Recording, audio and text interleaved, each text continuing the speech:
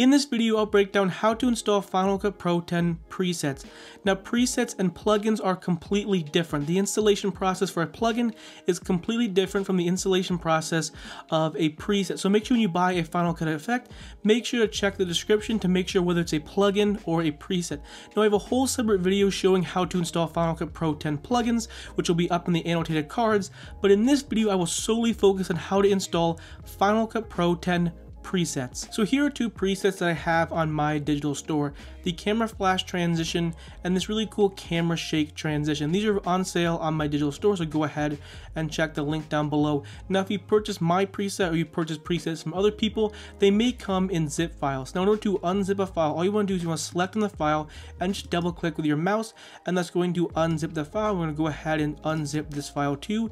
Now, you should have folders, or it may not come with folders depending on how the person set it up that's selling these products. In my case, anytime you buy any of my presets, it will come with folders. Now, it's a little bit different than plugins. Instead of just dragging the entire folder into the effects presets folder, what I would encourage you to do is I would go ahead and open up the folder, and then I would just take these presets and then drag it onto your desktop. So here's the camera shake preset. Now let's open up the camera flash preset, and let's just drag that onto the desktop. And there you go. So basically, Final Cut Pro 10 presets should look like this. So if they look like this, then you should be all good to go. Now again, remember, presets and plugins are completely different. So if you purchase any kind of effect and it looks like this is going to go in your effects presets folder, not your motions template folder where you would put normal plugins. This is a little bit different. So what you want to do is you want to head over here to the Finder app. So go to Finder, click on the Finder app. Then what you want to do is you want to click on Application. So select on Application. Then you want to do is you want to head over here to Go. So click on Go. And then what you want to do is you want to scroll down to your mouse. Now there should be a little tab that shows up that's called Library. Now as you see, it's hidden. You can't really see. So what you have to do is you have to hold down on the Option key. So if I hold down the Option key, as you can see, Library. If I release it and then hold down. So you want to hold down the Option key and then go ahead and click on Library. And then once you're on Library, what you want to do is you want to go to Application Support, open up Application Support. Then you want to do is you want to go to the folder called Pro Apps, open up the Pro Apps folder, and you should have a folder called Effects Presets. And this is the folder that you're going to be installing all of your presets into. So as you can see, here is your Effects Presets folder. If we go ahead and open up the folder, you can see all of my Final Cut Pro 10 presets. What you want to do is you want to just click on this arrow right here to go back, and then you want to select on all your presets, or you can select on the individual preset. All you're going to do is you're going to drag these presets into your Effects Presets folder. Just take the file and then just simply drag it into your Effects Presets folder. As you can see, here are all the presets: camera flash and then camera shake 02. It's literally as simple as that. Just drag them into that folder, and then you can go ahead and close out of this window, and they should be installed in Final Cut.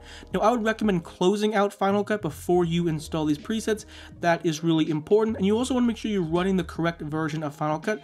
I will put the correct version of Final Cut up on screen because that's very important, because it depends on the Final Cut that I created those presets in. So again, the version of Final Cut you're supposed to be running will be up on the screen. Make sure that is correct, or these presets probably aren't going to work. So the main reasons why your presets probably aren't working is you're not putting them in the right folder, or you're not running the correct version of Final Cut. Now that you have Final Cut open, let me show you how to find these presets and then apply these presets onto your clip. So what you want to do is you want to head over here to the effects panel right here, and your preset should show up in this panel. So as you can see, I have this Brian Delmata thermal presets pack that I downloaded a long time ago. As you can see, the Brian Delmata thermal presets are right here. You can see camera flash is right here, and you can see the camera shake presets are right there. And then also you can see this other really cool preset pack that I have called Crazy Shakes, and here they all are. So they're going to be in your effects panel. Now, if you can't find them, what you could do is you could go to all, so select on all right here, and then just simply type it up. So we could type up camera flash, type it up, and right here, camera shake 02, camera shake 01, and then camera flash. So you can search it up. But basically, when I created these presets, I kind of pre-designated a folder for them. So these folders should just appear because of the way I created these presets. So there should be an automatic folder created when you install these presets into Final Cut. But if you don't see that, again, you can go to all and just simply search up the preset. But that's basically how you find the presets. All the presets should be in the effects panel. Now I'm going to show you how to actually apply these presets onto your clip. Now, of course, it's going to be different depending on the type of preset you bought. But in this example, I will show you the camera flash transition and the camera shake transition. So what you want to do is you want to add an adjustment layer. Now, in this adjustment layer that I'm using is a free plugin from Ryan Nagel. It is a must-have if you're using Final Cut. So we're going to take the adjustment layer, we're going to take the short, and we're going to drag the adjustment layer on top of the clip. We're going to drag the adjustment, we're going to trim it. We want this adjustment layer to be 6 frames. So you can see we click on the adjustment layer 0.06. You want the adjustment layer to have a length of 6 frames. Now what you want to do is you want to go to the beginning of the adjustment layer and you want to put the first 3 frames on the first clip and the last 3 frames on the second clip. So if we go the arrow keys 1, 2, 3 and place a marker 1, 2, 3. So as you can see, the first 3 frames on this clip and the last 3 frames on the second clip.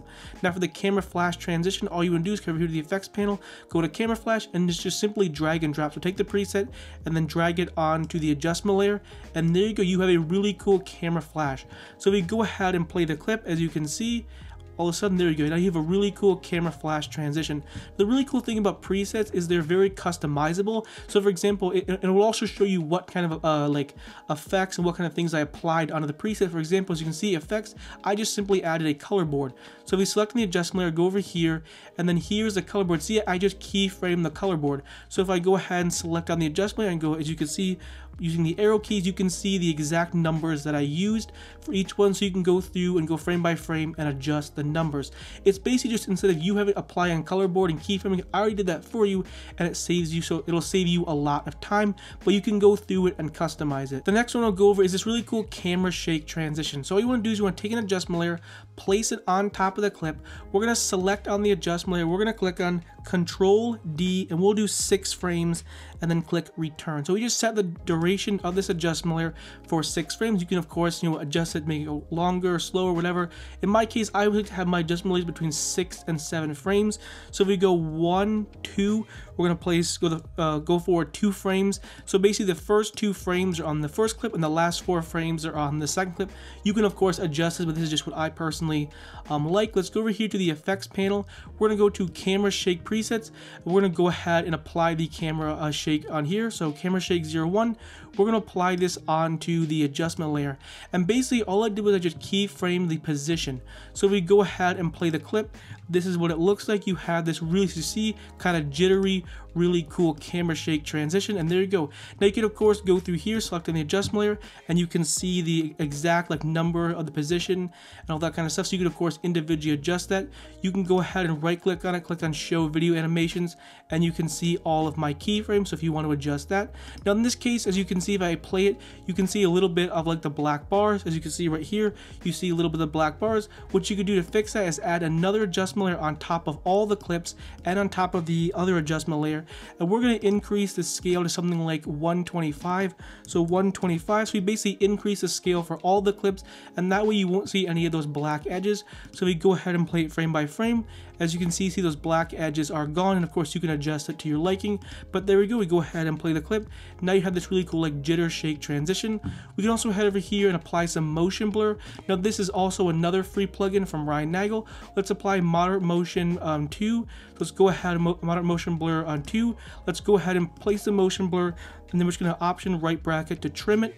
Basically you only want the motion blur on top of where the animation is happening. So if we go ahead and play the clip, let's go ahead and play this clip. As you can see, you have this really cool jitter camera shake with some really cool motion blur, and there you go. That's how you use the camera shake transitions preset. Now of course I have other presets that you can go ahead and download, and of course it's going to depend on the different presets you bought. Obviously that's not going to be the same for every preset, but just want to show you the basic idea of how to apply presets onto your clips in Final Cut. And that is how you install Final Cut Pro 10 presets. If you want to learn how to install Final Cut Pro 10 plugins, I have a separate video for that. But anyways, hopefully you learned a lot from this video. Hopefully now you have a really good understanding of how to use Final Cut Pro 10 presets. If you want to go ahead and buy some of my own Final Cut presets, go ahead and check out the link down below. It'll be a link to my website. I have a whole bunch of presets, plugins, overlays, all kinds of cool stuff for Final Cut Pro 10. Also, don't forget to hit that subscribe button. Anyways, I will see you guys in the next one. Peace.